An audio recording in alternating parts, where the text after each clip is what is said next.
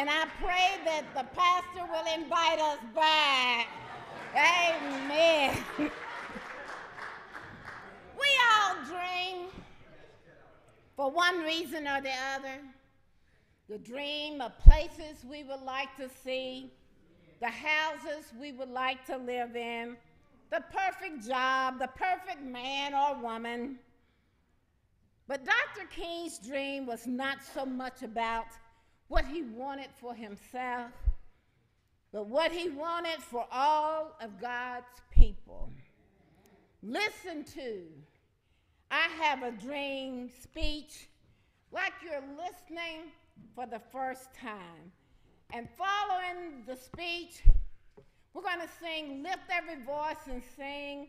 It's in your hymnal, and the page number is on your program. And then we will turn it back over to the wonderful host. We thank you in advance. We thank you, we thank you, we thank you, we thank you, and your congregants for allowing us to be here. I have a dream. How's everyone? All right. Okay. Amen.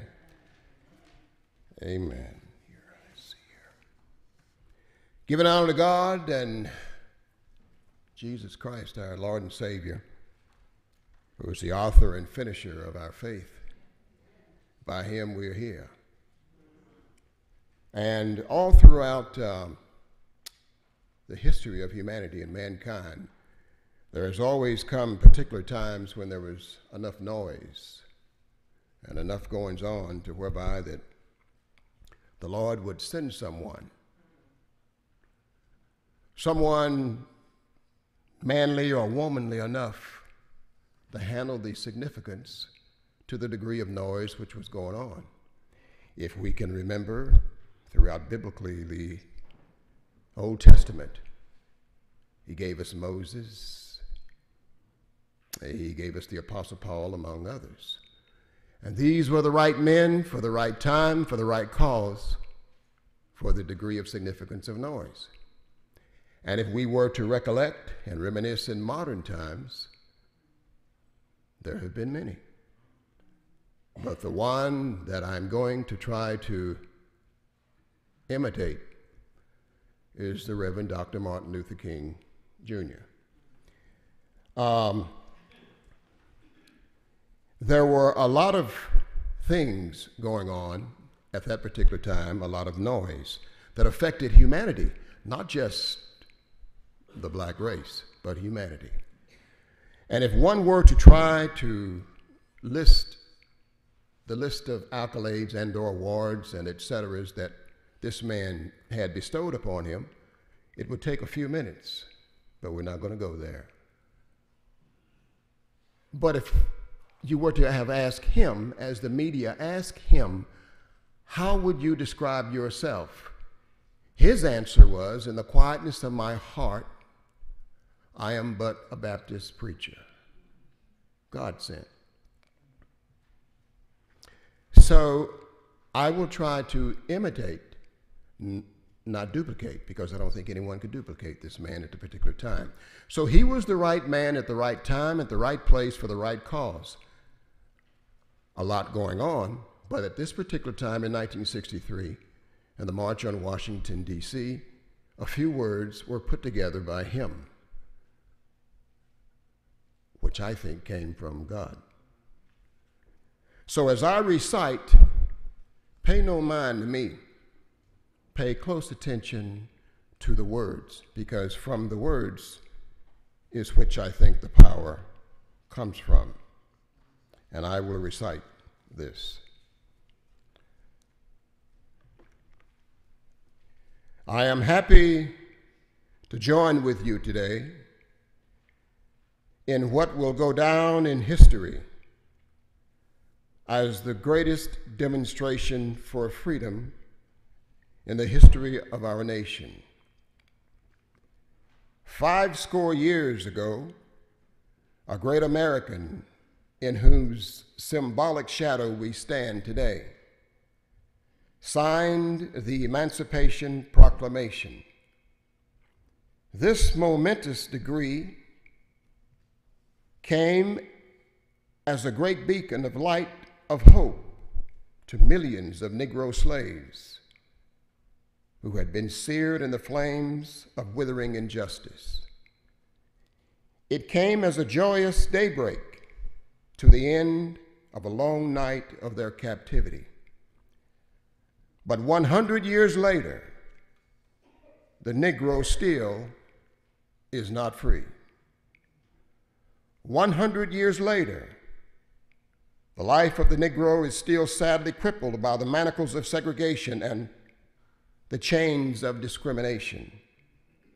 100 years later, the Negro lives on a lonely island of poverty in the midst of a vast ocean of material prosperity. 100 years later, the Negro is still languished in the corners of American society and finds himself an exile in his own land. And so we've come here today to dramatize a shameful condition. In a sense, we've come to our nation's capital to cash a check. When the architects of our republic wrote the magnificent words of the Constitution and the Declaration of Independence, they were signing a promissory note to which every American was to fall heir. This was a promise that all men, yes, black men, as well as white men, would be guaranteed the unalienable rights of life, liberty, and the pursuit of happiness. It is obvious today that America has defaulted on a promissory note insofar as the citizens of color are concerned. And instead of honoring this sacred obligation, America has given the Negro people a bad check, a check which has come back marked insufficient funds. But we refuse to believe that the Bank of Justice is bankrupt. We refuse to believe that there are insufficient funds in the great vaults of opportunity of this nation. And so we've come to cash this check, a check that will give us upon demand the riches of freedom and the security of justice. We have also come to this hallowed spot to remind America of the fierce urgency of now. This is no time to engage in the luxury of cooling off or to take the tranquilizing drug of gradualism. Now is the time to make real the promises of democracy. Now is the time to rise from the dark and the desolate valley of segregation to the sunlit path of racial justice. Now is the time to lift our nation from the quicksands of racial injustice to the solid rock of brotherhood. Now is the time to make justice a reality for all of God's children. It would be fatal for this nation to overlook the urgency of the moment. This sweltering summer of the Negro legitimate discontent will not pass until there is an invigorating autumn of freedom and equality. 1963 is not an end, but a beginning. And those who hope that the Negro needed to blow off steam and will now be content will have a rude awakening if the nation returns to business as usual. And there will be neither rest nor tranquility in America until the Negro is granted his citizenship rights.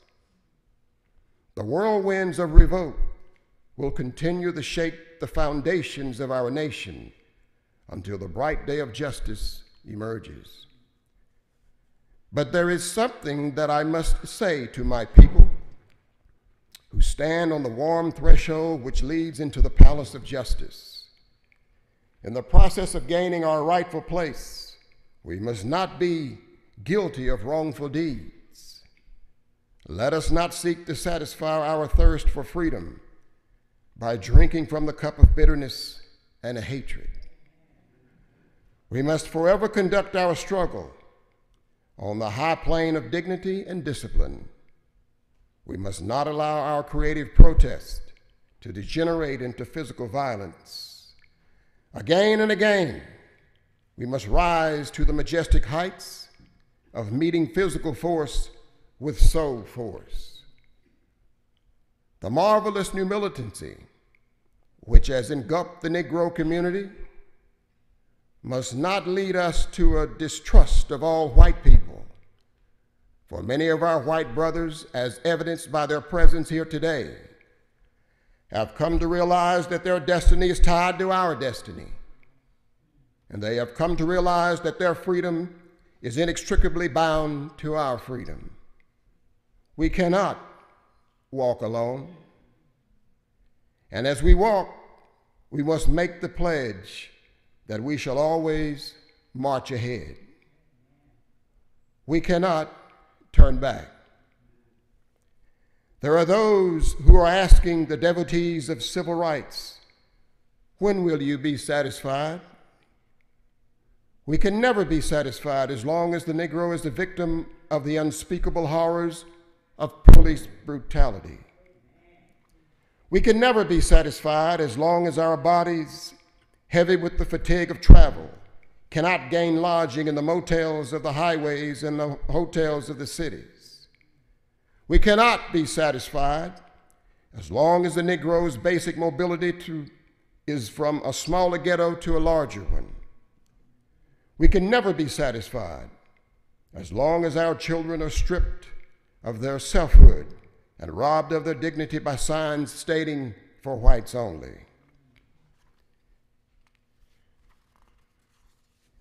We cannot be satisfied as long as the Negro in Mississippi cannot vote, and a Negro in New York believes he has nothing for which to vote. No, we are not satisfied. And we will not be satisfied until justice rolls down like waters and righteousness like a mighty stream.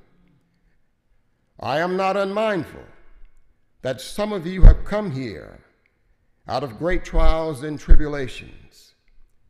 Some of you have come fresh from narrow jail cells, and some of you have come from areas where your quest for freedom left you battered by the storms of persecution and staggered by the winds of police brutality.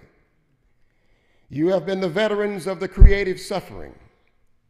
Continue to work with the faith that unearned suffering is redemptive. Go back to Mississippi.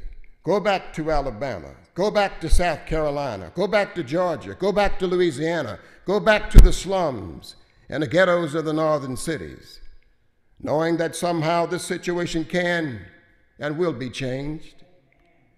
Let us not wallow in the valley of despair. I say to you today, my friends, and even so, though we face the difficulties of today and tomorrow, I still have a dream. It is a dream deeply rooted in the American dream. I have a dream that one day this nation will rise up and live out the true meaning of its creed. We hold these truths to be self-evident, that all men are created equal. I have a dream that one day on the red hills of Georgia, the sons of former slaves and the sons of former slave owners will be able to sit down together at the table of brotherhood.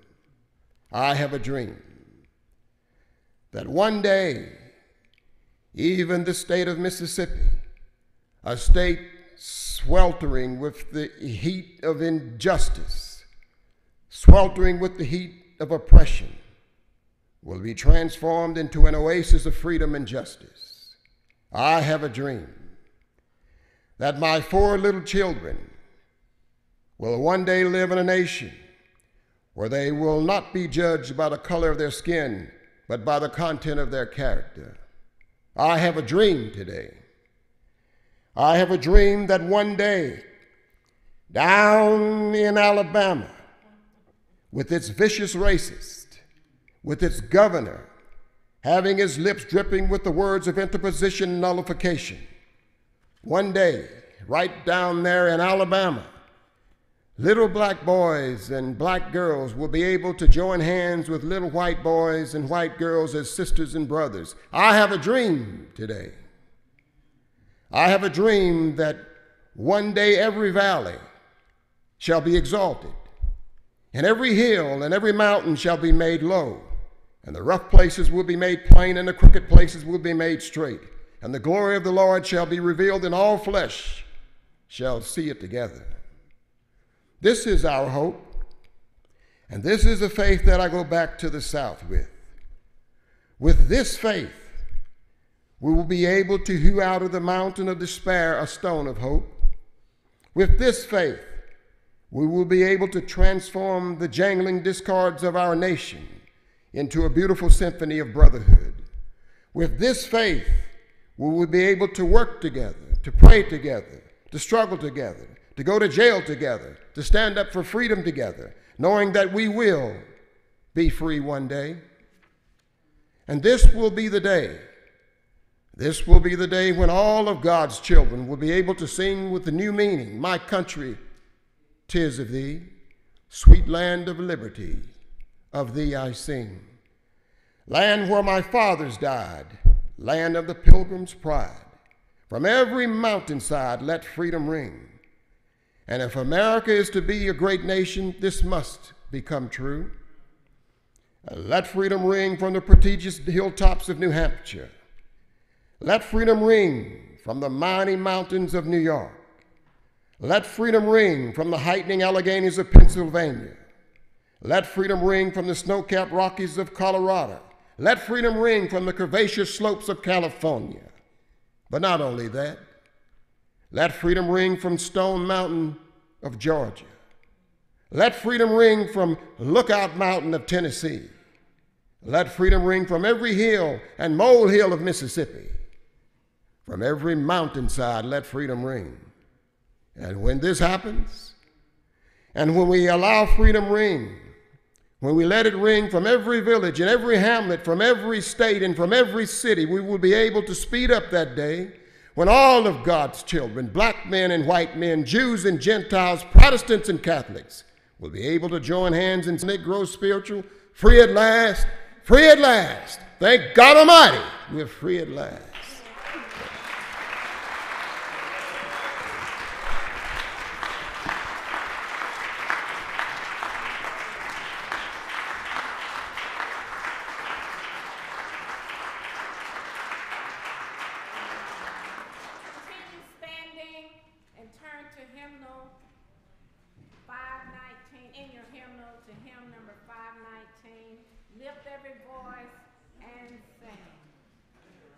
Try to sing it fast. I smell some food. Y'all